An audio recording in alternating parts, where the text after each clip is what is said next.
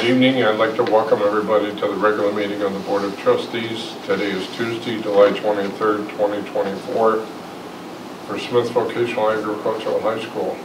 May I have a call to order? Mr. Kaling? Present. Dr. Spencer Robinson? Here. Dr. Bonner? Here. Mr. Quadro is due in. Mayor Ciara is absent tonight. I'll do the mission statement.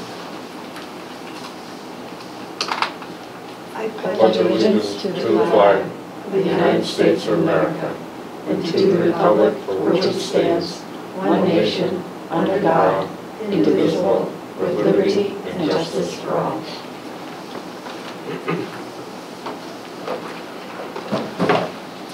The mission statement for Smith Vocational Agricultural High School is to prepare students for social responsibility, employment, and post-secondary education through rigorous applied technical and academic programs. Is there any participation by the public tonight? Seeing none. Participation by the trustees. We'll move on. May I have a motion and a second to approve the minutes of the June 11, 24 Board of Trustees meeting? So moved. Second. Any further discussion? All in favor? Aye. Turn it over to the superintendent. Yes. Good evening, everybody. Happy summer. Just jump right in. Overall, relatively short report to share with all of you this evening. Under instructional leadership, just as a reminder, in the summer we have the admin team does this annual planning retreat. We have that scheduled for July 30th, so next Tuesday. That's going to be on campus this year. Over in the White House, we'll just have our general sort of an intensive leadership meeting throughout the day, planning for the upcoming year, and then that afternoon have some team building opportunities. Why did you decide to have it on campus instead of? So I actually put a vote out to the leadership team, a couple of different options, and consensus was let's be on campus. Good for you for soliciting their input. Yeah, that's not my wheelhouse, event planning, so I lean on that. Staffing needs, I know Mr. Bianca, this week is his family vacation week, so I just wanted to update the board on current staffing that we have. We'll be looking for an electrical instructor, a culinary instructor, a long-term sub in culinary, a biology instructor, a paraprofessional, and the administrative assistant to the superintendent. So those are the current needs that we have at this moment. So a busy summer. Under management and operations. Can I just ask a question about how, I know that you always ask for participation from employees on the, as part of the hiring teams. How, with hiring for all these positions, how has that gone? Are you able to have good? Yep. So I believe biology, as an example, the biology position, they had their sample teaching lessons, I think that was happening yesterday, and they were having over in one of the classrooms, so that was going well. On the vocational side, they haven't started with the electrical instructor, the culinary instructor. I know today there were some interviews for the long-term sub position, but there's definitely enough interest. And how would you say the applicant pools are for the different positions? I think biology was okay. Culinary, I'm pleasantly surprised with the number of qualified applicants. I haven't looked at the paraprofessional position yet. Electrical is not out there officially yet, probably in the next couple of days. The administrative assistant to the superintendent, I was pleasantly surprised at the number of applicants. Okay, good. So, keep our fingers crossed. So far, so good. Yes. Great. We don't have any accepted offers yet, so it's still early. Right, but knowing that there's good involvement from the staff and a healthy applicant pool. Right. It's great. Yeah.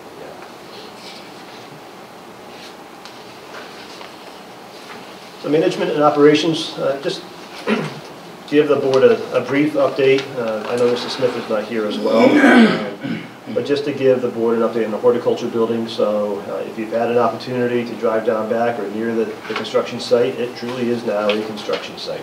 There's no more parking lot. You'll see a lot of dirt being moved around, a lot of heavy equipment. But Murphy's Law has found and has reared its ugly head with this particular project. We do have two issues that we're trying to deal with. that have come to light over the last week and a half. We had our weekly construction meeting earlier today to address both of these needs. I do want to thank the overall team, the debate and back and forth and discussion that we've had, some follow-up conversations since that meeting. I just want to give the board, to be totally transparent what's going on. The first one is with an electrical issue. So the animal science building, the former Park and Rec building, that white building's still down there, the main electrical feed that feeds that particular building comes from the same service panel that feeds most of the complex down back. Most of the official site plans that we had, so during the design phase, we have to know where all the power lines are, the water lines, and sewer lines, and so on and so forth before we agree on a construction project. None of the site plans had the official location of where that power line happened to be. Through our best guesses and leaning on Tim Smith, we thought we knew where the power line was, but again, out of respect for Tim, that was all done well before his tenure as well. Kiter begins to do the site prep, starts pulling up all the dirt and everything else, and lo and behold, that main power line is literally bullseye. And when I say bullseye, I'm talking bullseye right through the middle of where the new building's going to be. So that's an issue. So we've talked about alternatives. One option was to simply leave it where it is, and there's ways to work around it. I don't want to get into the technicalities, but it could potentially introduce some issues long-term. As you remember, our goal, our vision is to have an expansion of that building down the road when we have more funding to add the head house, the new greenhouse. Having that power line under the building could introduce issues then. And not only would it also potentially cause issues if we have an issue with the power line and it happens to be under a $7 million building. What do you do at that point? So ideally, we want to move the wire. Next question is, where do we move it? So there were really three options. During the meeting today, we were talking about two options. After the meeting, we revisited an original option, which we're actually moving towards now, probably the most cost-effective. But we're talking about running the wire up along the football field, right on the edge there, and dropping it back down into animal science. That was one option we looked at. Another option was that we run it all down along the farm road. Okay, that's a very long route. And then the third option that we revisited after the meeting today, which was the original idea, was to sort of run it along the base of the hill, kind of hug the new building, and get beyond the new building, get beyond the potential new construction, okay, that next phase, and then get it into animal science. And the electrician who is on this particular project, he actually signed off on that. He thought that was going to be the best idea as well. I thought we may have a quote this afternoon. I'm sure we have a quote, but it just never got to my level this afternoon, so I can't tell you that. But as you can imagine, the price of copper is through the roof. And we're just trying to find the most cost-effective way. And they're actually looking at going from copper to aluminum, which would be a cost savings as well. So. And what did the engineers think about that, and what did M.L. Schmidt think about that? I don't necessarily like that idea. That was Schmidt's idea. To go to aluminum? Yeah. And, well, we've got to do a little homework on that. The conductivity of the aluminum is nothing like copper, I don't think, blah, blah, blah, but let's look into it. Right. So, I know when I was part of the meeting this morning, we talked about the hill, and we had some reservations there, but we feel we can keep it just beyond the footprint of the building. We got to excavate for the footings and walls anyways, right? And that was so no matter what's there, we're going to be excavating anyways. Correct. Right? Correct. Okay, and then that leads into your other issue. And we'll let Andy get into that. So that sounds like a viable solution. Correct. So I think we'll have that answered most likely tomorrow. And in my opinion, we'd be foolish to leave the line under the building. God forbid we have a problem with it down the road. Yeah, nobody was in favor of that. Right. Could you explain to me how we didn't know that it was there? So I'm not looking to point fingers or to blame anybody, but I just I wonder how that, this is a piece of public property, right, that there must be some kind of historical records in terms of, like the property's been surveyed. I know if I wanted to build something on my property, DigSafe would come and use whatever they use to see where the lines are. So the public property basically ends at the top of the hill. So once it got down back there, it turned into what they would consider private property. Who would consider? Like the city? So, Or DigSafe Utilities. Gotcha. Let me jump in here, please. So the design team would do their due diligence, pulling up any records we have. Tim met with them and brought them on board. Yes, it's unfortunate, it's a valid question.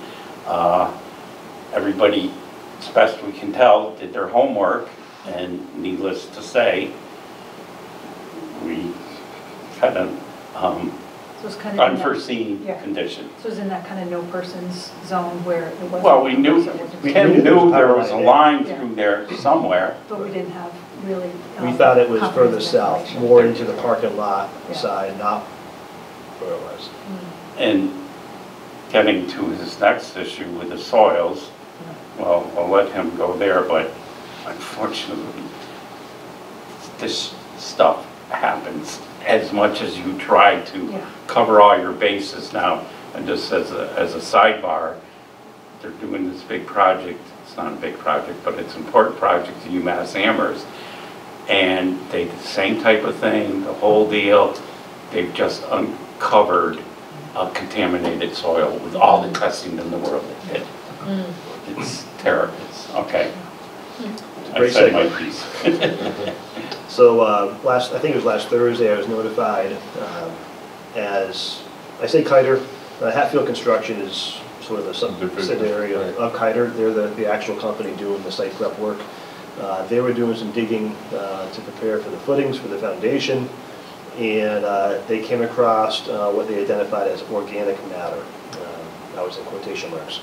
Which sounds like that's what you would expect. Isn't everything organic, dirt and trees and Depends on plants? what you want to define as But, organic yeah, matter. Well, I'm what- thinking it's bad in this case. Potentially. Well, it doesn't have any structural stability for building, a building on top of it. The soft soil. It's, Soft soil. yeah, it's So you organic. need inorganic soil? Well- All right, organics meaning like vegetation, mainly vegetation, decayed leaves, twigs, logs, whatever. Animal waste, my first thought was it cow manure somehow? No. But then again, So you can't build on top of organic? It's a soft Well, we didn't- fill. As of it last has to Thursday- be- last has to Thursday be and Friday, we something didn't know. compactable. Gotcha. So Julie. So we called out the environmental consultant that we used to do some bore tests during the whole design phase, because we want to know what type of soil we're dealing with.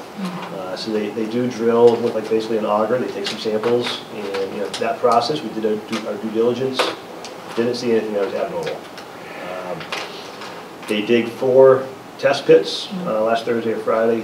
3 out of the 4 test pits had this organic matter that they saw that didn't belong there necessarily, so we sent it out for testing. At today's meeting, we had the company at the meeting, and the organic matter that we identified was basically ash. Several feet deep of ash and several feet down. So the question is it contaminated or not? That's question number 1. Meaning that it would have to be like removed specially? Moved Yeah, and okay. mitigated Yeah, and gotcha. talking about money. Yeah. And then question number 2, Rick's referring to, is just the stability of that to hold a structure, to support a structure. So something was burned there? So, Well, go ahead. I live down the road, 100-plus-year-old house. They had an incinerator in the basement. Yeah. In my garden beds, all around the foundation of the house is ash. People burned, and they just dumped stuff in the ground and buried it. And that's probably exactly what happened out here. And again, back then, coal burning furnaces were more popular. That could be just dumping the ash from that. Any number of rational reasons for it. What is the cost to rectify that? That's what We're working on it. that. And what's the process? Like, what do you like remove it and replace it? Yes. So that's the next part of my Okay. lovely story today. Okay, I mean, it's too bad. Uh, It's not surprising, especially on a piece of property that has this kind of history, but So Yeah. question number one was, are we talking about contaminated soil? You know, when I first heard organic, my first thought was cow manure, and then my second thought was, with the other things that we're finding buried back there, are we talking about something with petroleum products? Luckily, it's not the contamination as far as petroleum-based products. So that's a check in the win column. But the bigger issue is, the experts do not believe it is sustainable for supporting a structure. So now what do we have to do? So in essence, we do have to excavate it out. We have to pull it out. And then we have to bring in new construction Structural worthy- fill, a construction fill graded that will gravel. support the foundation in the building, which obviously there's a cost there. So we are getting a quote on that. One potential cost savings, because we have the opportunity, as Hatfield Construction removes this particular soil, if we keep it on property, it can be reburied, and that is okay with all the regulations. So we are working on what that would look like. I'm trying to find a way to make that happen. Because if we actually dispose of it off property, so we pay for it to be removed, we may then have to run into the stipulations of testing it and there's higher costs. So if there's a way that we can remove it from the construction site, put it someplace else on the property, but it has to be buried, that is totally legal. So I am pushing hard that we can make that happen. The soils expert, Mike Talbot from OTO, O'Reilly, Talbot, and whatever, indicated it's an ash product, and there's some wording in the regulations in regards to this, because it is prevalent in a lot of places, that in generally say not contaminated, it's just ash, it's just a burnt byproduct of whatever, wood, paper, and Candy indicated could be just redistributed somewhere on campus, buried, and we wouldn't have a whole trucking and disposal fee. So that's being looked at. neither of these issues warrants considering another location on campus for the building. There is no other No. viable, except knock down what we No, have. it's not, And my worry, what we're finding in this particular site, what would we find in the existing site? I think, so there is also some debris mixed in that would have to be culled out, like some pieces of metal. At one point when they took the tree down, there was some type of steel tank or Yeah. something, maybe a we found compressor a tank second or one last something. week too, yeah. And thank God that wasn't petroleum filled or oil filled. So that stuff would have to be picked out, which isn't a big deal. So fingers crossed, that's hoping what we're able to do.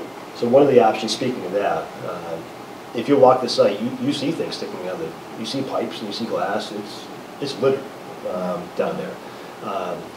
If we were to reuse, so one of the discussions today was, if we were able to somehow still reuse this dirt on the construction site in certain ways, we're still dealing with all of this metal and whatnot.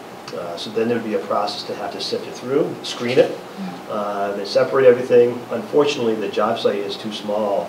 They can't do that within the job site. And then you start talking about moving it someplace else on campus. There's a lot of labor and equipment usage. The cost goes up. So it doesn't sound logical, but it's logical that it's easier for us just to simply remove it. We can bury it someplace else, and we bring in new fill, and then we can move on. I can't picture it. In my mind, I think we have space down there going towards the orchards or whatever, and I've got to imagine Hatfield construction has some type of screening process, So I've screening already mechanism. I've already allowed that spot. If you go down there, there's probably 40, All right, there's stuff in the way. all the topsoil that they scraped off. There was no, even though they had a spot within the construction site to store all the topsoil, it wasn't a large enough site. Okay. So I allowed them to move it over. All right, There's already There's already, dirt down there. space is already taken is what you're getting at. Okay, thank you. Yeah. So that's what was dealt with us, over the last week and a half or so. I want to let the board know, right now, the early estimate, and this is an unofficial estimate, this is talking to Schoolhouse today. We are thinking between the electrical movement and the site improvement, we're anticipating probably upwards of $50,000 to handle both of these. Oh, okay, that's a much better number. I was already in the millions. No, I don't know how much it'll cost. no, okay, point taken. And if I did ask, I texted Andy and Craig, our OPM, during the meeting what our budgeted contingency is, and I believe Craig responded that he thinks it's 250. Is that accurate, Andy? 235, 250, somewhere in that range. All right, so Okay. that's built into our budget, Yeah. and any project like this Yeah. needs a 2 to 5%, even higher, depending upon how many unknowns you think you might have. But I think we budgeted appropriately. And also, in the report, I'm trying to avoid a contingency fee as much as possible. We're 1 month into the job, and I Yeah. don't want to be dipping into it already. That's discouraging to have these And issues. I already rejected a couple of requests that came to me that we could talk offline if necessary. So I'm trying to save that as much as possible. But there are some other potential credits/cost savings that we've already identified, and I just want to share with the board to hopefully put our minds a little bit more at ease. 1 week into construction, basically, we have this major issue here potentially. But we do have a cost savings in the fiber optics run. It's a shorter run than initially anticipated, so we are going to get a credit on that. I can't put a dollar figure on it. The second one is a sprinkler design. SMMA, which is the architects, they've asked Hyder to price out some alternative options around the sprinkler design, more on the classroom side of the building. So again, remember, it's a basic rectangle. One side is shop area, the other side is classroom area. They think there's a way to redesign the sprinkler system and save some money there. So we're waiting on those estimates back from Hyder, but we do anticipate savings. And then the generator. All right, a little confused by that one.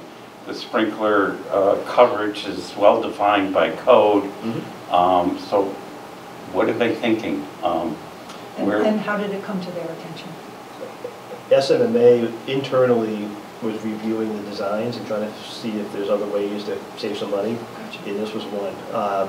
So right now, the classroom side, basically you'll have your drop ceiling, and then the sprinkler system is basically up overhead.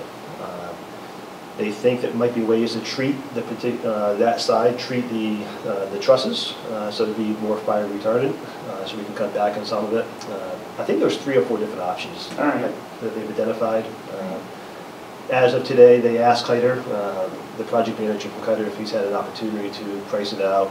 He was honest and said he hasn't had a chance because he's been dealing with these other 2 issues. All right, so if they, has SMMA put forth an official change order request? They put forward these 4 options that would pass all code, and they've asked Hyder to come back and please quote, give us a quote for these 4. So it's formally done, it wasn't just kind of talked around the table? Correct. All right. So well done, SMMA.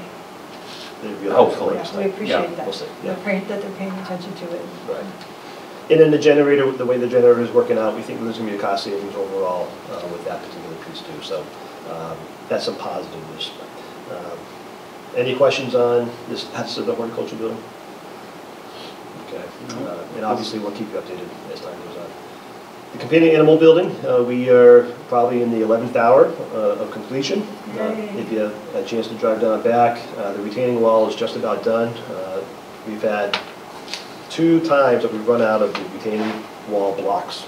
So we're waiting for the final delivery. Tim and his crew have been actively raising the elevation of the outdoor run, so then we can get the fence up. So that's moving along, it's looking great. If you go inside, as of today, this week they've been doing all the trim work around the windows. We're still waiting on a delivery of some of the plastic fiber board that we're going to line the walls to be more water resistant. The electrician was there today installing outlets, so we're moving along. And who's that? We usually use Orchard over the Orchard, yeah, Joe Kachowski. And talking to Tim this morning, we are on track to be open for the fall. We are doing the floor with that epoxy floor, so we're hoping to do that in late August. So The same system you use down here, Correct. animal science. yes, yes, And they should be experts in that now. They had a little learning curve yes, from last time, right, and it all came out well. yes. They did automotives related, they did collisions related. They After did they rebuilding. After they did animal, The animal came after, but they, learned some lessons there. I know that. yes. Okay. Definitely. Are you thinking about having like a ribbon cutting ceremony for the building? I think that would be Sure. spectacular. Like that, like it's such a point of pride Yeah. that it was done Absolutely. internally, and you know, Yeah. Tim leading it, and to celebrate the accomplishments of everybody that contributed to it. Yeah, we gotta take the accolades wherever we can. Mhm. Absolutely. Feel like that, good news. Yeah. And it is something to be Invite really proud the of. press, invite the TV station, you know, we got the word out. So that's some good news there. And then finally, as of this morning, the sidewalk project around B Building has officially begun, and that was being paid for through city capital improvement. So you'll see a new beautiful sidewalk around B Building before you know it. Are they using granite curbs? They are, I believe, yes. They're everywhere in the city. Yeah. So those were delivered, they're in the side parking lot. So,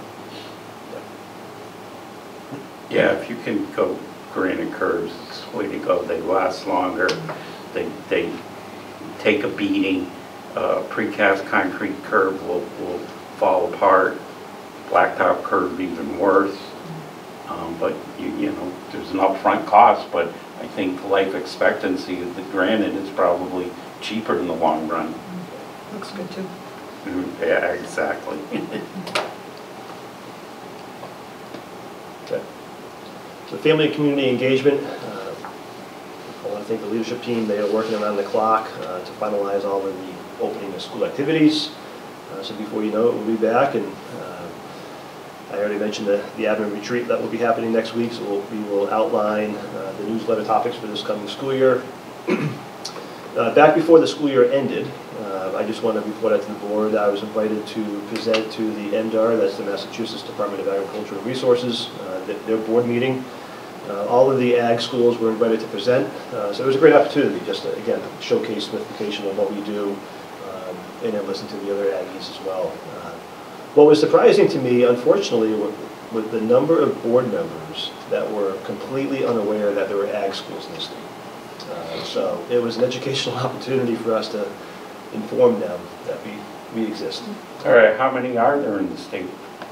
There's 4. 4?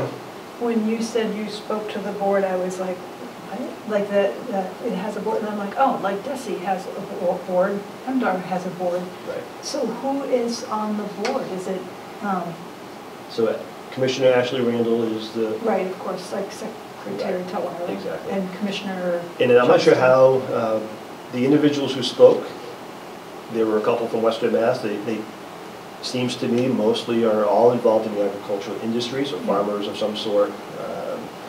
And you're saying some were Some came out and said, I aware did that not know we you had- folks existed. How about that? Wow. Well, great for you for going and Yep. raising the awareness. All right. Done? I'm sorry. MDAR, Mass Department Agricultural Resources, okay, that's a state agency. Yep. Correct. And we know who Ashley is. We had her out here. That was great. Twice. And you said there's 4 Aggies in the state. Are they combination like us? There's only 2 of us that are a combination, and there's 2 that are truly county-based, only ag. To accommodate, and where are the 2 Aggie only? So Bristol County, it covers Bristol County, that's sort of South Shore. You got Norfolk County, so basically the next county north, again sort of south of Boston. And then you have Essex, North Shore, Tech Ag, very long name. All right, now, who were the 2 Aggie only? One, Bristol County and Norfolk County. and Norfolk, okay. And so Bristol's further south, South Yes. Shore, Yes. and then next above it is Norfolk. Yep. Okay, thank you. And then the 2 combos are us. And then Essex, which is northeast corner, Danvers, Gloucester. And they're the New ones Hampshire. that got that fancy new building somewhere. Didn't Bristol also get? They both do, yes. It's like Shangri-La. Yeah. We just can't believe. Yeah, So- Bristol's presentation at this same MDR meeting is just amazing what they have now through the campus. I've been there a few times before the construction project was done, and Bristol reminded me a lot of Smith. Very old New England style architecture, both sides of the road, campus feel, but was definitely old, but a great school. And now this is beautiful now. And same with that, Essex. Essex is relatively new. I think they opened the new campus in 2014. Yeah. It's beautiful. Okay, thank you. The last day of school, again, with this being a family and community engagement, I can't thank the PTO enough. And Joe and I talk about this a lot. At the high school level, we oftentimes have very minimal input from and support from PTOs. And our PTO has to be one of the best, and I can't say that enough. They put on an amazing luncheon for the staff. And what's amazing is most of the PTO members are parents of former students, but they stay on, they continue to support the school, which is great. So I'll put a call out to any new parents who want to join the PTO support. They do a great job, so thank you to them. And then lastly, I want to thank Dr. Spencer Robinson. We met with the mayor and finance director Nardi a couple weeks ago now, down in the mayor's office, just to begin the conversation that we had at the last board meeting around D-building. What is the potential around a D-building construction? Start strategizing on some of those options. So I think it was a good, healthy, about an hour and a half long meeting. So professional culture. Excuse me, sir. Yep. Any outcome from that meeting? I know it's very preliminary. I'm going to report on it when we have committee reports. Great, thank you. Yep. Okay. Unless you want to, I'm sorry. No, I don't need to. I think it's probably a better time. So under professional culture, I've had the opportunity to attend 2 conferences since the last board meeting. The first one is the Connecting for Success Conference. That's through MAVA. That's our annual conference held down at Assabet Valley in Marlborough. And I just listed out the sessions I was able to attend. And, the first one was Revitalizing a Struggling CTE Program. And it was fascinating. The presenter was an actual CTE instructor. And many of his suggestions and recommendations are recommendations that as an admin team we've talked about. So it was great to hear the same recommendations, but it was from a different perspective. It came from a teacher and his experience of being hired to go into a program that has been struggling.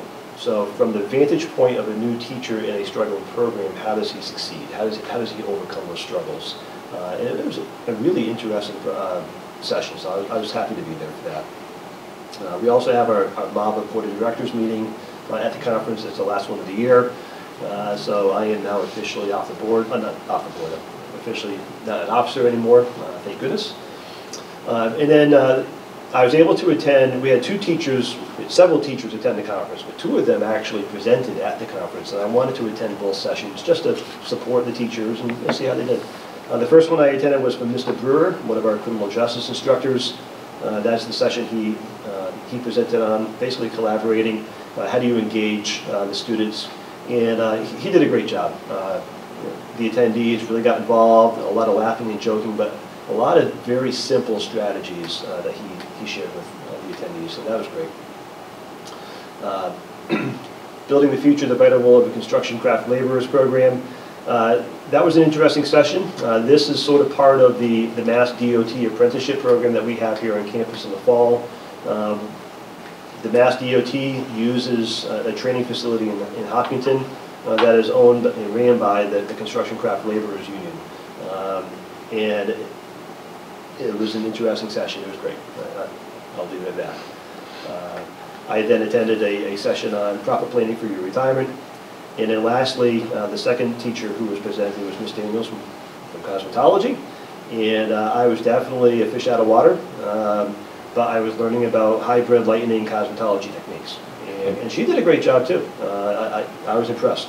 It was a smaller turnout because it was very obviously industry specific to cosmetology compared to Joe's, was more broad. But I think she did a great job. Great discussion with the other cosmetology instructors that were there. So I applaud both of them. I have a question for you. Speaking to this sort of larger aspect of your work, so can you tell us a little bit about why you wanted to be a MAVA officer and what that experience was like for you and why you're glad you're not anymore? It seems like you're glad, but I'd like to know especially about why you wanted to take on the leadership role. I was voluntold. Oh. I'm sorry, you were what? Voluntold. Okay. That's a word. By a previous president? No, a previous executive director. Executive. Okay. And basically said, Andy, you're taking the I think lead. you'd be great. We'd love to have your voice. You're a great person. But Great you superintendent. have to consent. I mean, you have Yes. to, right? Yeah. So tell us why.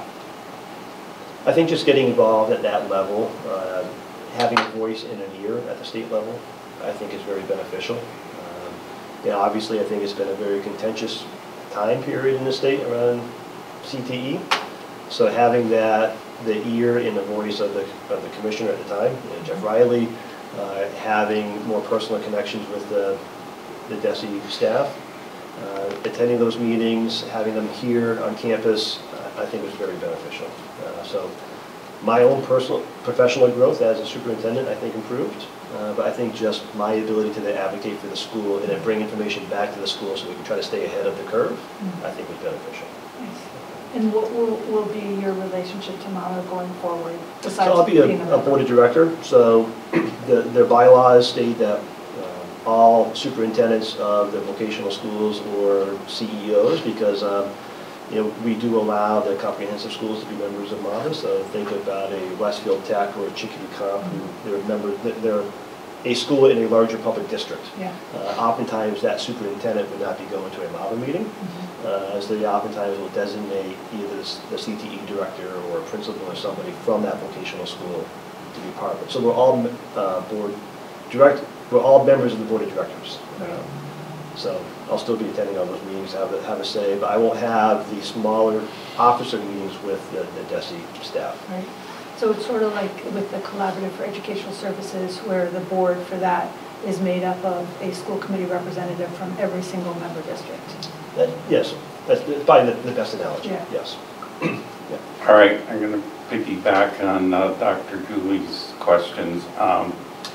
So your term is up. Could you have done another term, or is there some bylaw against it? No, so the bylaws are set up where when you're nominated as an incoming officer, you become the secretary that first year. And then, I'm not going to say you graduate, because I think each of the jobs are very important, but you progress through all of the officer roles. So the secretary, then treasurer, then you're supposed to be vice president, and then president-elect, president, and then past president. But during my tenure, we went through an executive director change, and there was some turnover because of that, and we had a resignation from an officer, so I skipped a year. I skipped that vice president Skipped the job, or and the became position. president-elect. So a 6-year commitment turned into a 5-year commitment. It's a really good model for leadership training. Yeah, Yes. a lot of those things, yeah. Does MASS have the same kind of, no? Well, I know they have the president and past president. and they have vice president. I'm not sure how many vice president. Yeah. Yeah.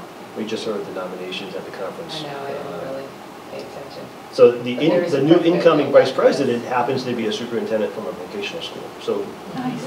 we will have a voice at MAS as Which well. school? Okay. Old Colony, Great. so, okay. Okay. So now, the next conference was last week, speaking of, MASS. This is the larger superintendent's association for the state. So these were the sessions I was able to attend. Really, the basic difference in methodology between Connecting for Success and the MASS conference. Connecting for Success has one smaller keynote and then a lot of breakouts. And MASS is sort of the opposite. There's a lot of sort of centralized general sessions in the auditorium, and then more in the afternoon you may have some breakouts if you get to those. So the first keynote was Dr. Manny Scott. I'll come back to him. I have a few videos I want to share with the board. And then, again, using data cycles to create sustainability and raise equity, access, and leadership. That was sort of a case, not a case study, but sharing out from a particular district. The acting commissioner Johnson, Russell Johnson, came down and shared some updates from DESE. Project 351. Project 351 is a student organization. Sort of their vision is that you have representation from all 351 communities in Massachusetts. And they do a wonderful job every summer down at the conference. Really is a highlight to listen to the students and what they're doing. It's a neat program. Yes, it really is. Statewide. Another keynote was Amanda Ripley. She's a renowned journalist, and her focus was around high conflict, and really talking about conflict, and there's a difference between good conflict and bad conflict in essence, and sort of digging into that, and what is the difference, and how do we as leaders and district leaders and school committees and boards of trustees, how do we deal with that conflict? So she had a lot of great insight. Another session was a learning with and from one another, advancing equity for students. This is around the diversity work that we're all working on. So that was nice to get some updates and some ideas. Another one was getting the message right during a crisis. This was put on by one of the public relations firms. And just, as life happens and things happen within a district, how do we get messaging out during that particular crisis? So that was, I think, some good ideas. We had the opportunity to receive some updates from AASA, which is the National Association. So just the updates from Washington, what's happening when it comes to just schools in general, and on funding and whatnot. There was a session on negotiation strategies. I think most districts, this is one of the things that we all have to work through. So what's happening across the state. And then another session that I was able to attend was the Secretary of Education, Tutwiler. He's always a great presenter, student-focused. So it's always nice to listen to him and his updates. So I want to go back to Dr. Manny Scott. So I'll give you a quick synopsis of who he is in 3 very short videos, just to allow you to hopefully get a better sense of what we were able to experience. So there was a movie back in 2007, Freedom Writers. Hilary Swank, I believe, was the actress's name. She was a lead actress. She was based on a true story. She came from a very wealthy family. Her father, I believe, was general manager of the Anaheim Angels back in the day. She was supposed to become a lawyer, and then she decided, I don't want to be a lawyer, I want to be a teacher. So she became a teacher, an English teacher, and she got a job in one of the worst high schools in the LA area. And she struggled on how to connect with the students, and how did she create that engagement with the students, and she finally figured it out. In essence, she became a student of her students. And she started winning them over, and the students started coming out of their shells. And one of the students in that first classroom was Manny Scott. And his story, I won't speak proportionate, but I'm sitting in the back and I'm literally I'm crying. His story was that impactful.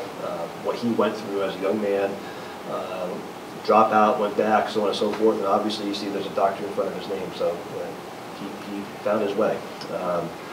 So he was amazing as far as just the story in general. He was amazing as far as his presentation skills and his theatrical ability to really share his story. But then some of the points he made towards the end of, as educators, as administrators, what can we do? How do we find the Manny Scotts of the world, basically, in our classes or in our shops, and they're everywhere, okay? And he kind of ended with this message around being salty, because it was interesting, as he's presenting, I was thinking to myself, great message, great point, but how do we get students to buy in, okay? And I've oftentimes told teachers, okay, you can lead a horse to water, but you can't make him drink, okay? And I'm literally thinking this during the presentation, and then he talks about that. He talks about, I know, you can lead a horse to water, but you can't make it drink. So then he talks about one of his presentations out in Texas. Long story short, there's an analogy. There's a rancher out in Texas, raised his hand and said, but you can give the horse a salt lick. And the idea is, you can't make a horse drink. But if you give the horse a salt lick, what's going to happen when the horse licks the salt lick? It's going to get thirsty, okay? And then the horse wants to drink. So as educators, as administrators, we need to be salty. That was sort of his analogy. So enough of the background. Please bear with me. 1 second. What was the name of the movie? You're going to see in a second. Freedom Riders. Freedom Riders? Yeah. Freedom Riders. W-R. W. Yes. Okay. I'm going to play the trailer so you can go home tonight and watch it. And then 2 short videos. One that kind of gives you a synopsis of his presentation. You can kind of get the sense of the feel. And then lastly, sort of his explanation of being salty. Do you want me to play it? I don't think so. I think we'll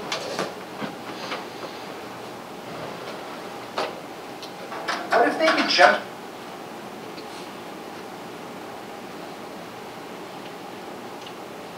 Oh, that turned off, that's why.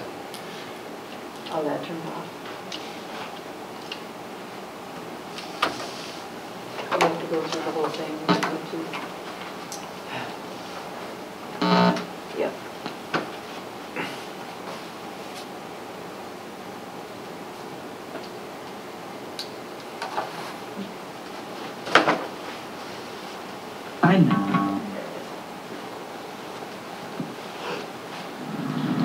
In Long Beach, it all comes down to what you look like. It's all about color. If you're Latino or Asian or black, you could get blasted anytime you walk out your door.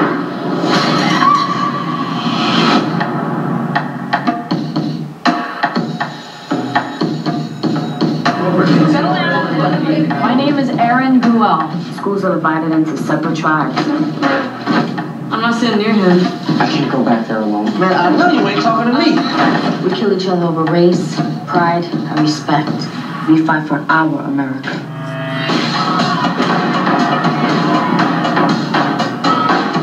So what you're saying is, if the Latinos weren't here, or the Cambodians, or the blacks, or the whites, or whoever they are, if they weren't here, everything would be better for you. Lady, stop acting like you're trying to understand our situation. Why don't you explain it to me? We in a war.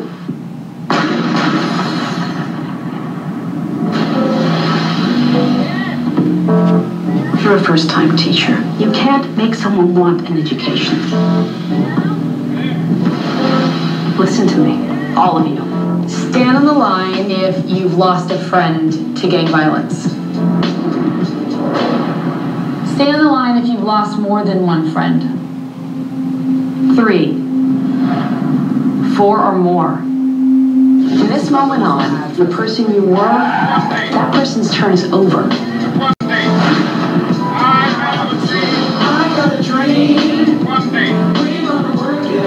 Everyone has their own story. We're gonna write in these journals. There's no place like this out there for us. I can't go back to the way it used to be. Need you. Nah, man, I can't. Nobody listens to a teenager. And they don't see the wars we fight every day. I don't even know how this And I heard gunshots. She told us we had something to say to people. My dream is to be.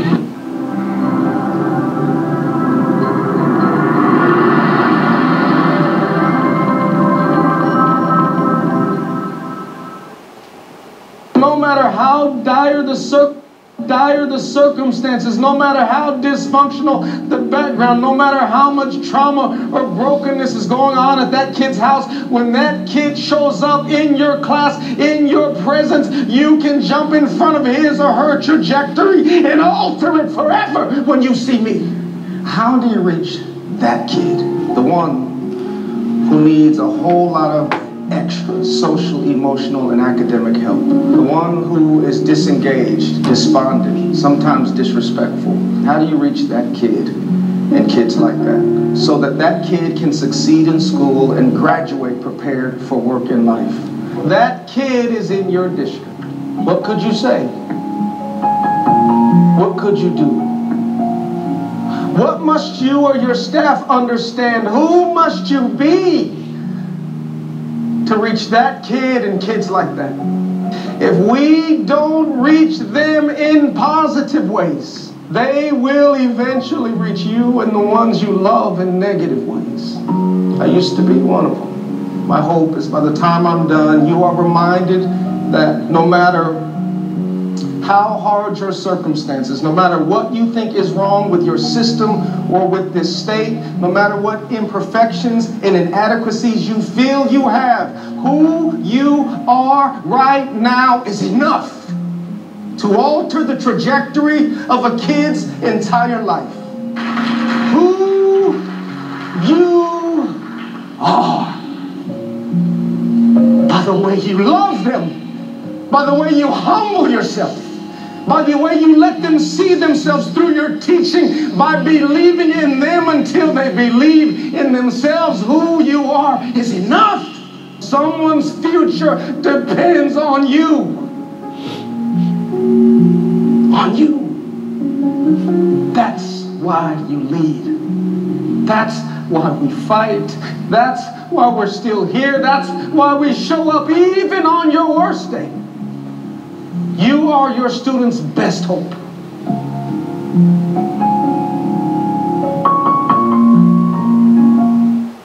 Be salty. It grows out of part of my presentation and really out of a lesson I learned. You often hear people say, you can lead a horse to water, but you can't make it drink. And I've learned that while you cannot make it drink, what you can do is give it a salt lick.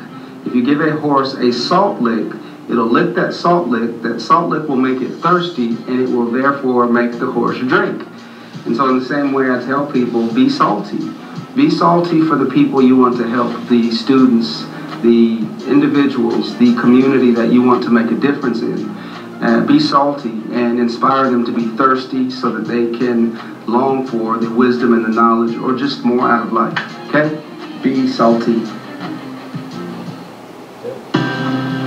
Good morning, church. How are we doing today?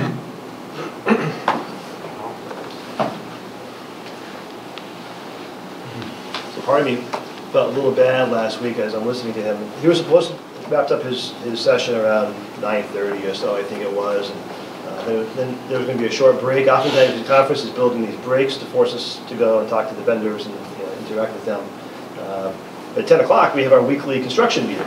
I already told the team I'd be hopping on via the teams and online, and Helen Fantini, our lead architect, she was actually at the same conference. She was one of the vendors. And 9:30 came and went, and 9:45 came and went, and I'm thinking, how do I leave this session? I am literally crying, and he was so powerful. And then about 9:55, he's still going, and I'm like, well, I'm missing a meeting. You're missing a meeting. That's way more important. So he went out for a while, but it was. But Helen attended the meeting. She did. And I was there remotely. We had the experts for us. Yeah. Thank you for sharing that. Yeah, that was excellent. Just a couple things towards the end here. We do have a donation that we received for electrical. Universal Electric Company donated a whole bunch of wire, conduit fittings, and lighting control devices to be used for the students, which is great.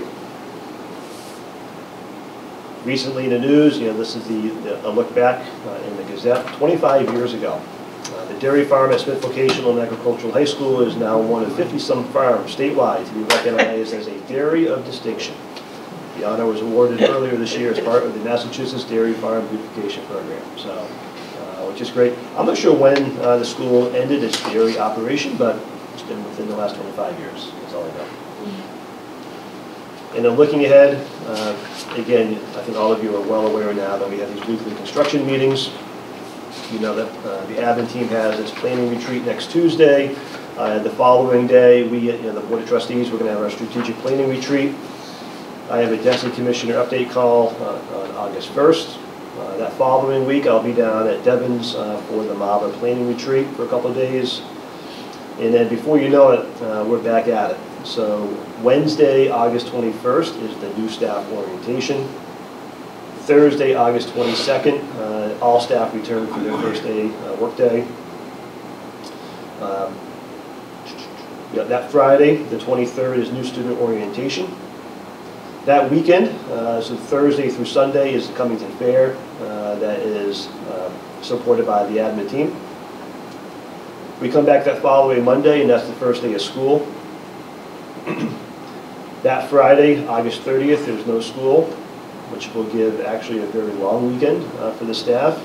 That is Labor Day weekend, is the Three-County Fair, which will be staffed by staff from the school. Monday, September 2nd, the campus is closed for Labor Day. Tuesday the 3rd, there's no school because of the primary elections.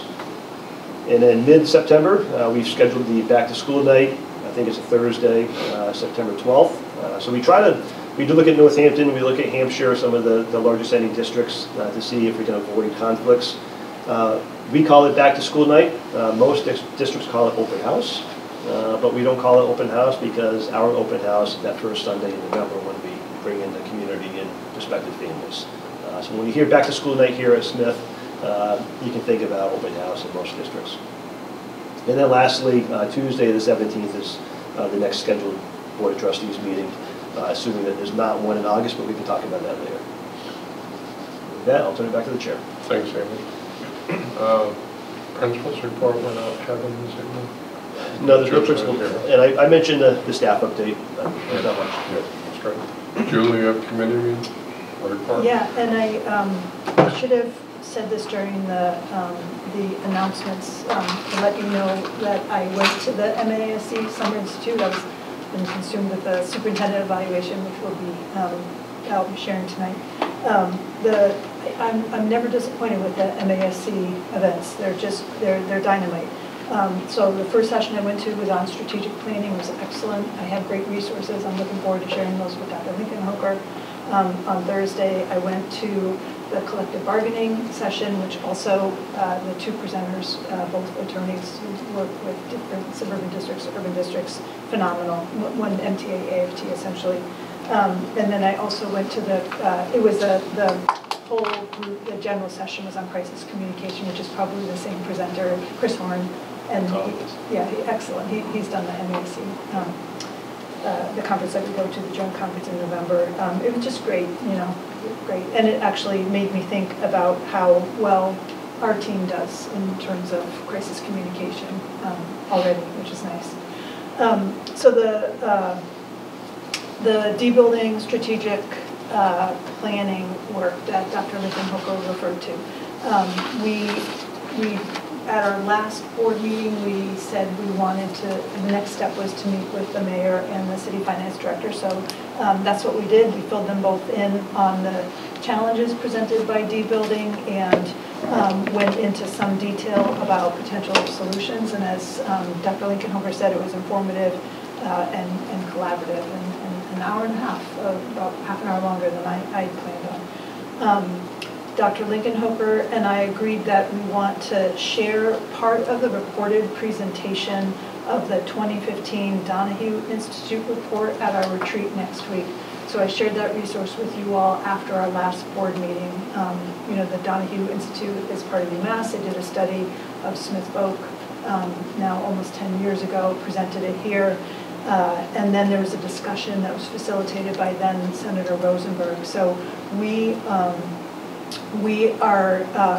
want to share that part of the recording during our retreat so that We have a shared understanding among all of us about the challenges, and in that discussion, the next steps were clearly identified, which we may want to consider. Okay, you emailed me something in regards to that? All of the trustees, yeah? It was an email, correct? Yeah, it was the About YouTube the video. Okay, yeah. all right, So so I gotta... We're going to watch, that Watch some of together it or next the week. whole thing? We're going to watch the discussion part. The first part is a presentation of the report, and All right, so it would be wise for me to do a little homework. And definitely if you wanted to, for yeah, sure. Okay. Yeah. All right. It's got a lot And of... then you sent that right after our last meeting, I That's think, right? Yeah, I can All right. resend it to you. No, I can find it. Okay. I'm gonna ask you to resend it so it's up top on my email, please. Sure, and don't feel that you have to watch it, because that discussion really captures the findings of the report and the challenges and the potential solutions. But if you want to get wonky and hear from the folks who did the research. All right, I got it right here. part. June 12th, Portia. Okay, thank you. You're welcome. Just put on, she gets 18 million. Yeah. You don't, Oh, we Overwhelming. We did not have a policy subcommittee meeting. So we're all set. Yeah, and we will, as promised, continue to report to the board anytime we do anything related to debuilding. Perfect. Thank you. Yeah. thank you, Julie. Appreciate your effort. Thank you. Yes, Sure. exactly. I ditto that comment. Facilities reporting, I mean, you went over. Yeah, I went over the main 90%, things. I spoke to Tim this right. morning, so I shared. And your finance report is in the packet, so we can review that. All right, I just want to follow, Right ahead. backtrack a second. You mentioned the sidewalks, that's at which building? B? B building, where the gym is. Where the gym is, right? Yes. Okay. Okay, under new business, may I have a motion to second to approve the 24-25 faculty manual updates. So moved. Second. We're going to discuss it, yes? Discussion?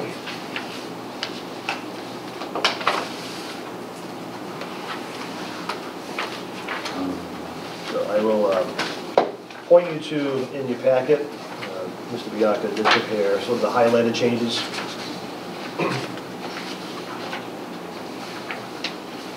I believe Ms. Lynette participated. Was in attendance, yes. Yes. So, thank you. So as you can see, updating the calendar and dates and whatnot, updating page numbers, Correct, yeah. getting the new school logo, and then adding the vision of the graduate. This is part of the NEAC work. So what you see there is the whole description that centers around the vision of the graduate. I'm very happy to have this in front of us right now, because that should absolutely be in the front of our minds at our retreat, Yeah. right? Yes. On the backside, there was, show the backside. This is outlining when staff have to leave campus. Okay, we just wanted to sort of emphasize the attendance email that we use when an individual leaves campus and then arrives back on campus. And from my perspective, this is sort of twofold, and this is how I share with staff. One is obviously for HR purposes. If we have to account for various accruals, we need to know when staff are obviously off campus. But in a more, from my perspective, and this really came to light a few years ago, talking about crises. We had a gas leak out on Route 9, and we had to evacuate down to Northampton High. And as you can imagine, it can be very difficult, more difficult at a vocational school with multiple buildings, not really knowing who's on campus, okay? So having this email thread that we can quickly retrieve all of the attendance emails and see who's either on campus or off campus at any given time in the school day, from my vantage point, it's more of a school safety necessity. So we've been doing this for several years, but we just wanted to make sure that staff remember when we leave and return back. This avoids the need in the olden days. You probably recall you'd have to go to the main office and sign out, okay? we avoid all of that, because again, I might be an animal science instructor down back, I'm wasting more time trying to get myself to the main office to sign out. I can just do my quick email, I'm gone, quick email when I get back. So the practice is, has been that folks email when they leave, but not necessarily when they return. The practice was you email when you return, but we're just trying to emphasize, reminding them that I mean, that is... the practice, not the policy. Oh, yeah. So the policy was email when you return, but the practice not so much, and so you want to make sure that, Yeah. or whatever the intention was. Correct. Who monitors that email account? So there's several of us that receive the attendance email. Okay. So those who need to have a record of it receive that email. Gotcha. Yeah. That definitely makes it easier than, especially on campuses size, than having to Exactly. Yeah. come up with. And then this last one was, AI. it's an opportunity to focus on AI, I believe. So you can read through that. I don't honestly have a whole lot of backstory on this one. I can try my best. Was there, where did the language come from? Do you happen to know? Like, was it created by our team, or does it, because it can be really helpful when an organization proposes language to use? I don't have that answer for you, honestly. That's right. Just curious. I think it's great that we are bringing it, giving it some attention. Yeah, giving it attention, exactly. Yep. We're adding this too. It's part of the policy in terms of cheating, and it just goes to show that, you know, in terms of using AI and what the limitations are. So. Right.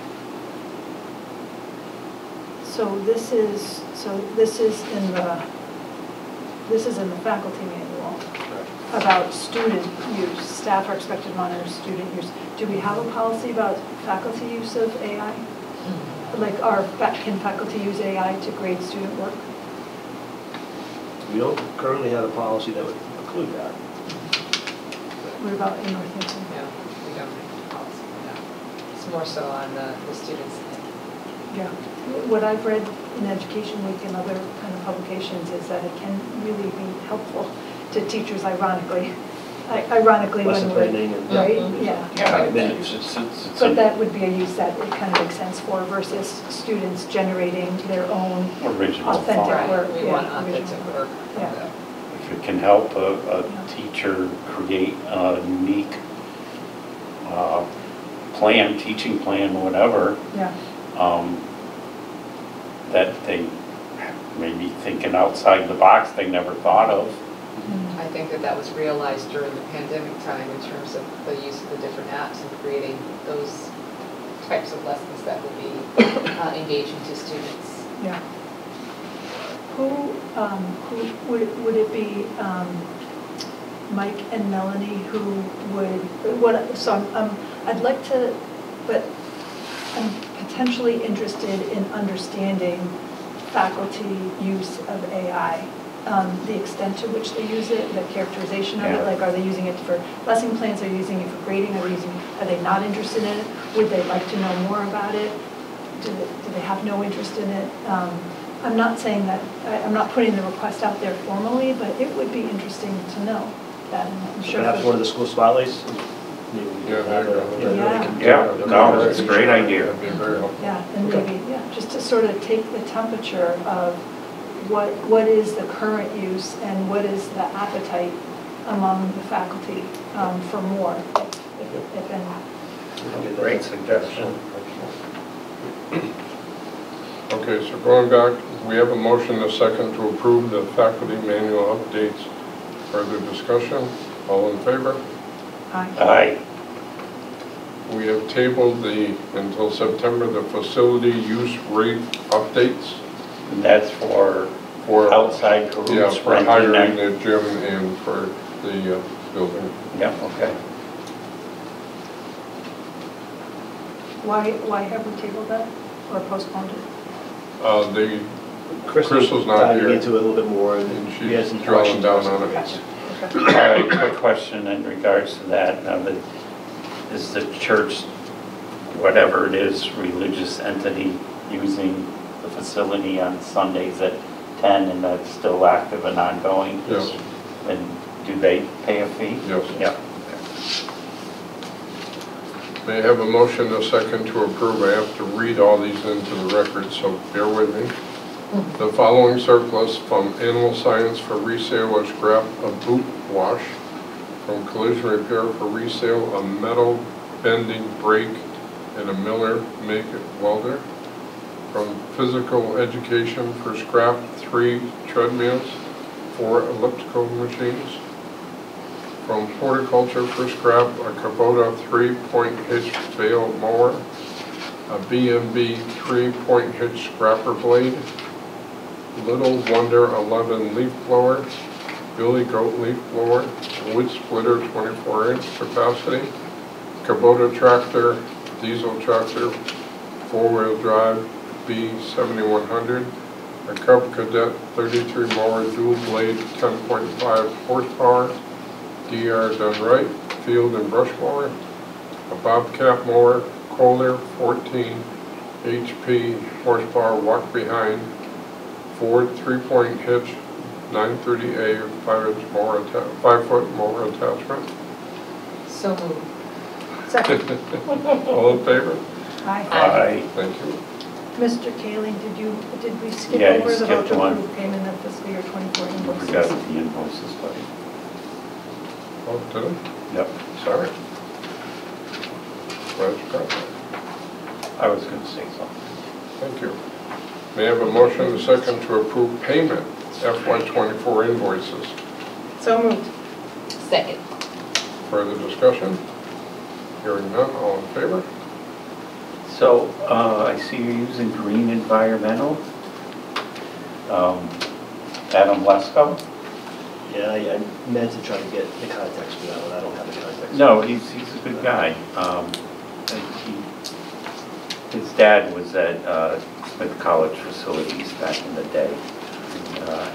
He'd done some work for me back in the day too, but no. There's some things you don't need these big time firms for, and he's perfect for it. I've met him a few times. So may I have a motion, a second, discussion, possible action, a vote on superintendent evaluation? I don't think we make a motion yet. Okay. I think we will after, sure. All right, I'll you ready turn for it me? over to Julie. Okay. So what I am about to share with all of you is a draft of the superintendent's evaluation. So I welcome your feedback, your input, of course. It's a composite, so my aim was to combine everyone's evaluations into this one report for all of you, and I hope each of you can hear yourselves in the evaluation. I'm happy to answer questions, explain the ratings. The ratings were pretty easy to do. There was pretty good consensus, widespread consensus among us, all 5 of us. So we've got to read this all because it's public record. We have to read it all, so I'll do that.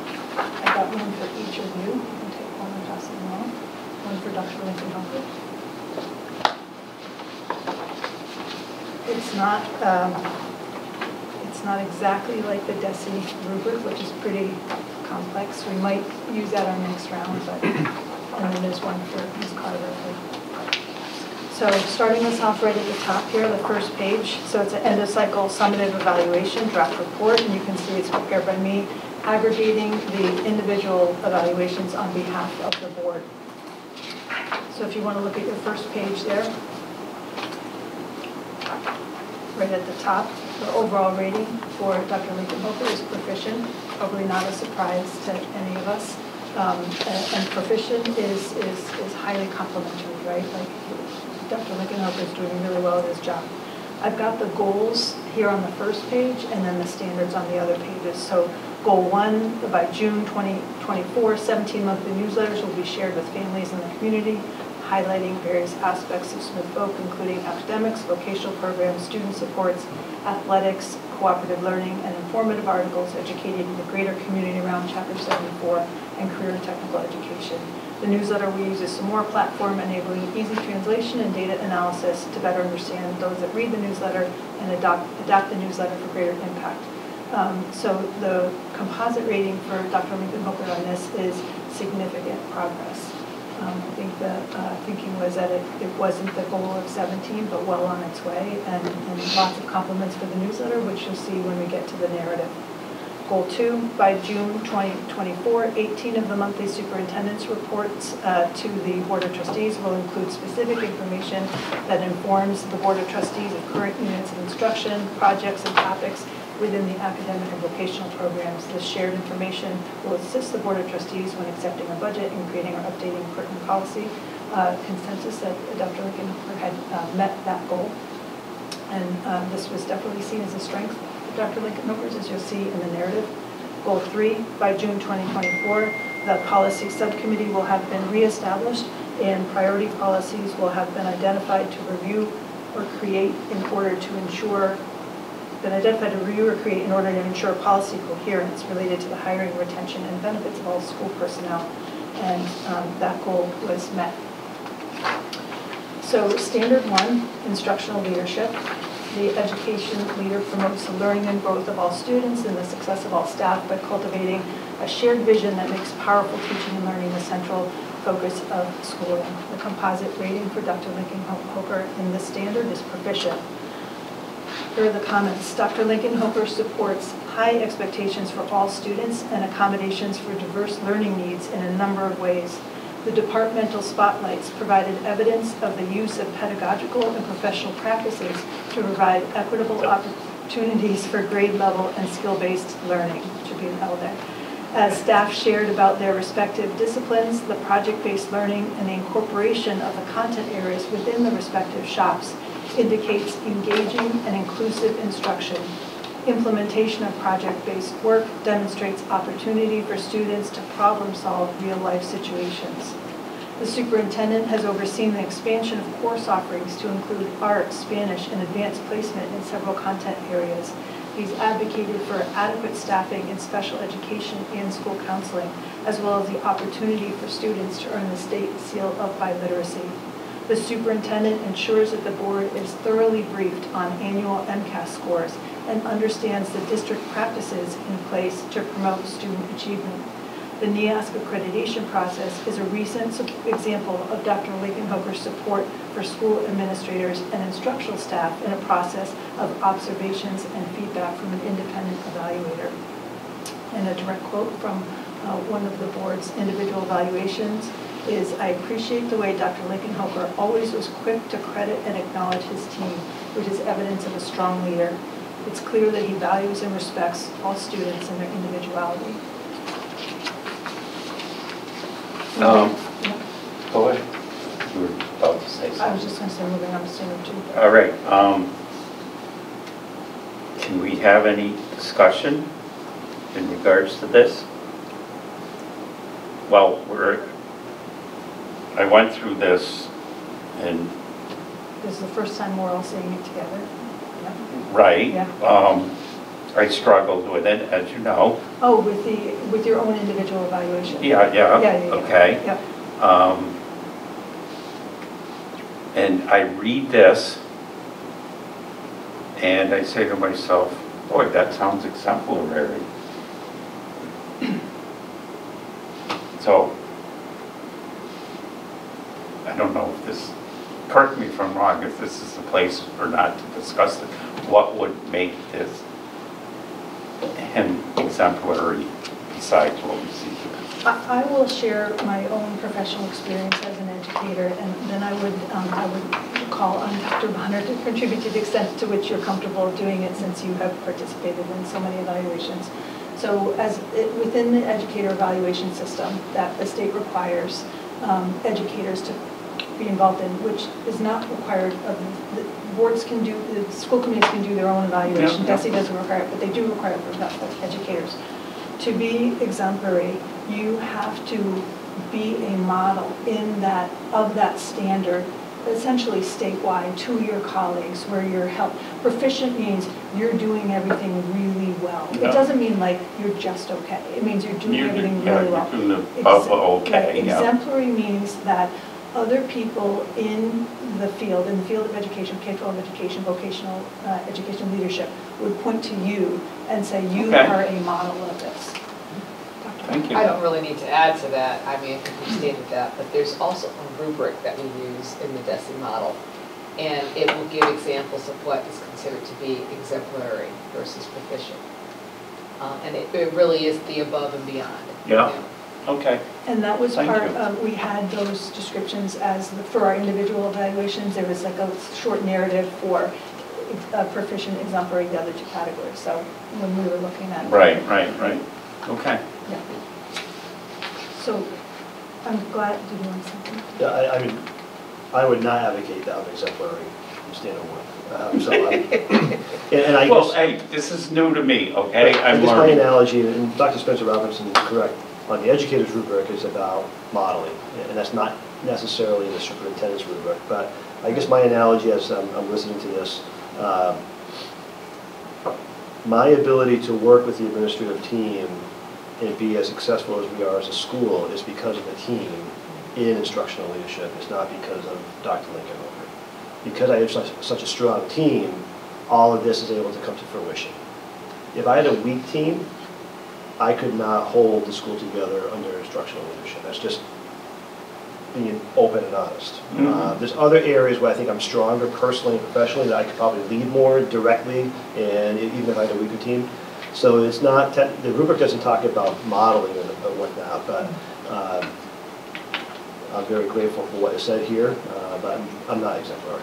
And I want to call out what you have just brought attention to, which is it's so impressive.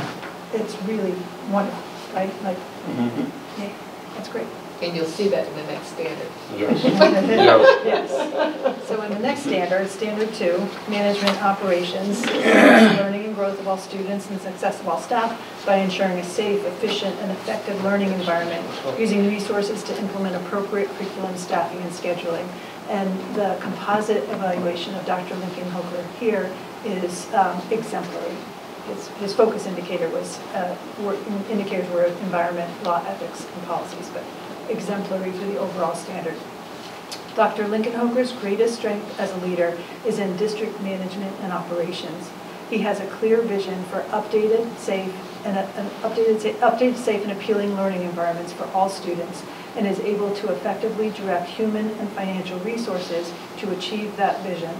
The design, renovation, and construction of the horticulture building, the companion animal building, the animal science building, and the pocket pet lab are all evidence of the superintendent's leadership in this area. These campus improvements will provide a wide variety of opportunities for students and a relevant environment for vocational learning. In addition, the partnership with a local clinic to provide a school-based health center shows the importance of student wellness as a necessary element of students' academic success. The campus-wide key fob security system is an important contribution to student safety, while air conditioning and new windows help create comfortable instructional spaces. Dr. Lincoln Hoker has an exceptional understanding of state and federal education law and policy and collective bargaining agreements. He models appropriate compliance with these and ensures that administrators and educators comply as well. And 2 quotes from the individual evaluations are, I applaud Dr. Lincoln Hoker for balancing everyday requirements of the position as well as additional duties of facilitating major construction projects on the school campus.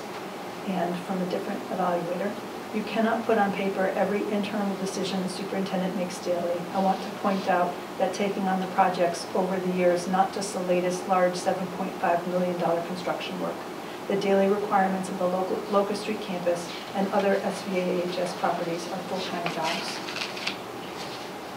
Exemplary. Exemplary. So I hope you're taking that in, Dr. Lincoln Hoker. It's quite a list of accomplishments. Should we take a break? No, you can continue. I can do it. Just quick. Because we don't have a quorum. Right. All right, I'll be back real quick. I can move fast on this thing.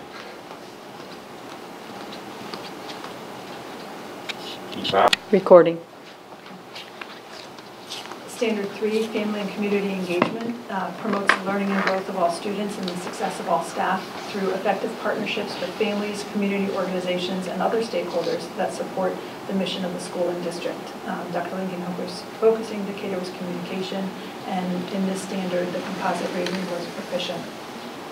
The monthly newsletter is an excellent example of Dr. Lincoln Hooker's regular communication with families about the overall educational experience at SVAHS. It is culturally proficient because he has chosen a platform that can be translated into multiple languages. It is also a tool to brand and market the school. Professionally, Dr. Lincoln Hooker represents a school both locally and statewide. The superintendent takes advantage of every opportunity in the larger community to persuasively advocate for vocational education generally and Smith Folk specifically. He uses the program advisory boards and family-centered events at school to foster positive relationships with these constituencies. The network Dr. Lincoln Hooker has created with community-based organizations, nonprofits, and businesses are pivotal to providing contacts, apprenticeships, and internships for students to have experiences in the trades. 2 suggestions for next year are for the superintendent to collect data around the number of recipients accessing or reading the newsletter, and to create a website that better showcases the vocational and academic offerings at Smith Folk. It's regularly updated with school-related events and news, and is easier to navigate. And a direct quote from an evaluator: the superintendent is actively engaging with community stakeholders to bring attention to what Smith Folk has to offer, and always make sure that the school gets its fair share of resources. And then the 4th and final standard is professional culture. The standard is promote success for all students by nurturing and sustaining a school culture of reflective practice, high expectations, and continuous learning for staff. Dr. Lincoln Hooker's focus indicator was, again, communications, and the board has rated him as proficient. Dr. Lincoln Hooker's written communication with staff, families, and the board is timely, clear, and informative. One example of this is the emails related to specific events on campus that require broader publicization. His verbal communication at school events for families is welcoming and appropriate, and he consistently portrays Smith Folk in a very positive light. He communicates effectively with the staff at faculty meetings with both written and verbal presentations, and they appreciate being kept informed about district issues. Dr. Lincoln Hooker conducted a staff survey to reflect on leadership professional practice concerning all 4 indicators. Dr. Lincoln Hooker networks with other professionals and participates in MAVA. He served as a former officer of this statewide organization. He's demonstrated how he keeps abreast of pertinent topics to education, and especially vocational training. The superintendent reaches out to the relevant stakeholders when considering important decisions. And 2 quotes from different evaluators are: Dr. Lincoln Hooker's reports at the BOT meetings are well done and informative, and keep us up to date on ongoing issues. And he does a good job of giving his professional opinion, but also asking the board to give their thoughts. And then the last page speaks to the reciprocal accountability that I wanted to include in this evaluation process, which is not just us saying to Dr. Lincoln Hooker how well he does, but for us to have a chance to look at ourselves and say, how well are we doing in supporting his leadership? So in what ways did the Board of Trustees support the superintendent to meet standards and goals? Overall, the board is supportive of the work that Dr. Lincoln Hooker has been conducting. We allow him to do the work that he was hired to perform and stay within the confines of our role as a support system, fiscal advocate, and governing body. We are also involved in one-on-one decisions with the team on discipline, meeting with parents, and solving problems to support the staff and keeping the students' needs number 1. On Standard 1, instructional leadership, the board supports the superintendent and the staff and students by engaging in the curricular presentations and celebrating and attending ceremonies and competitions. There's sometimes heated dialogue regarding his proposals, and nothing is rubber stamped. Through the budget approval process, we voted to fund the positions to allow for adequate staffing in areas to meet students' diverse needs. You're welcome to contribute your input, Dr. Lincoln Hooker, so we go through these at the end. For Standard 2, management and operations, the board has trusted Dr. Lincoln Hooker's vision and worked to help him move forward the new initiatives. We established a building and property subcommittee and a policy subcommittee to support the superintendent in meeting the 2 focus indicators of Standard 2. These subcommittees allow the board members to contribute in their respective areas of expertise. We also partnered with Dr. Lincoln Hoker in strategic meetings with community members to advance this work. Standard 3, family and community engagement. We attend school and community events with Dr. Lincoln Hoker, participate in the MASC Day on the Hill and MASC-MASS annual conference with him, and support his inclusion in quarterly department head meetings with city and school departments. The board voted to move forward on community partnerships with the school-based health center and the proposed animal control building. We suggested the idea of a monthly newsletter and provided ideas for topics. Standard 4, professional culture. Board members are attentive and actively engaged during the superintendent's monthly presentations. Decisions are made collaboratively at that level, with the superintendent emphasizing that it's not his call. He has an opinion and a recommendation, but it is not his decision. Board members are available to Dr. Lincoln Hoker as needed to discuss any important issues between meetings. Well done. Thank you. A lot of work. You all did actually, it was hard, but you all made it easier because you all gave me good material to work with. So what was written there does not sound like me because it's all of us knitted together. You wordsmithed it. For sure. Yes. For sure. I can see where I was in there and Good. could pick out Good. maybe who said something. But you exactly. did a great job wordsmithing it. Now, as part of the record, as far as doing evaluation for him, if we vote on it, then that's in the record that it's been done. Exactly. So, Yep. And then I would change I would take off the draft part and I would add that L to learning, the typo, fix that typo. And then Where is it? Oh, draft at the top. Where's the typo? say that, talk about it. We will need to make a motion to approve. Please. Motion the second for possible action or actually a vote on the superintendent evaluation. I'd like to make a motion that we approve the document as presented with the minor correction of the L. Second? All in favor? Aye. Good job, Julie. Thank you again. You're welcome. And I do want to say, just what a pleasure it was to work with Dr. Lincoln Hoker on this. It was a collaborative process. It was the first time for both of us doing this. And for me, it was very professionally rewarding, absolutely. And I really appreciate the time that the board took to do this, because that was no small feat. No, it was no small feat. And I'm so glad. It's a testament to Dr. Lincoln Hoker's leadership and our support for it that we have done I this. concur. Can I just say a couple words? Please. Please. Yes, No. Please. I'll just first begin to say thank you. And not necessarily thank you for such a positive evaluation, which is always nice, but thank you for the opportunity to do the evaluation.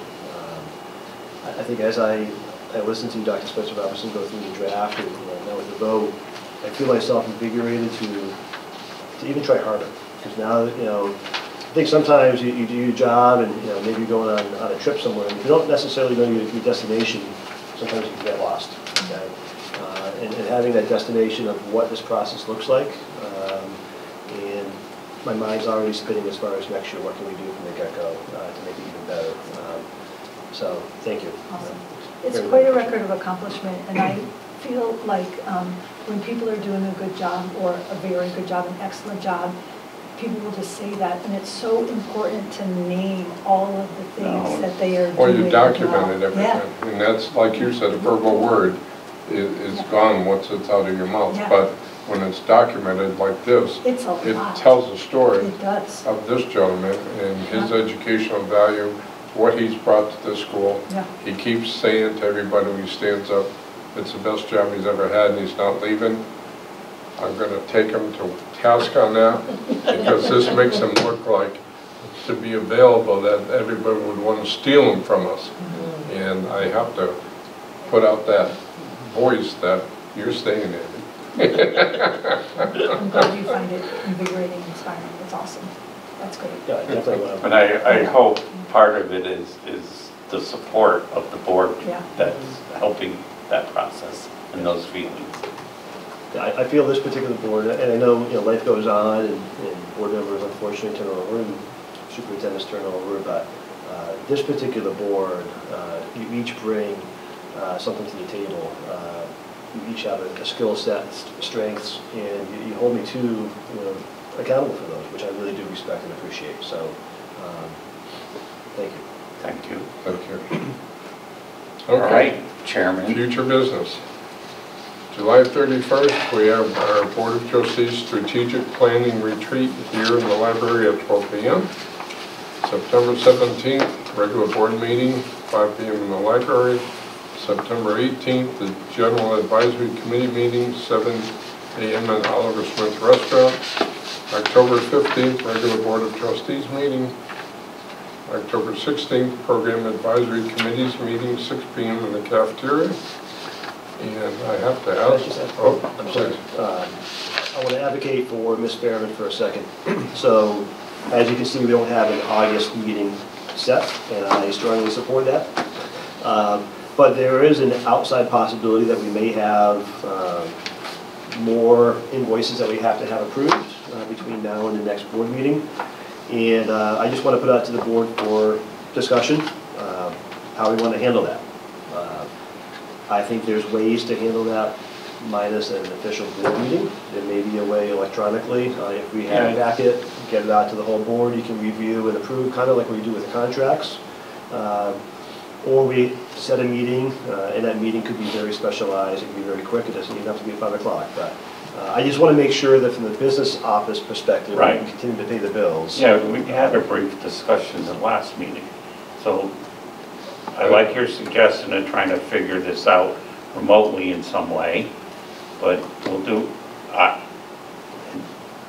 will do what I need to do to make this happen. but I think the packets is the way to go, and then we can yea or nay, whatever needs to get done. Yeah. Thank you. Of course. So, All right, come on. Oh, I'm looking okay, at I'm it. so sorry. I'd like to make a motion to adjourn. All in favor? Second. Second, so moved. Thank you, everybody. Putting them away.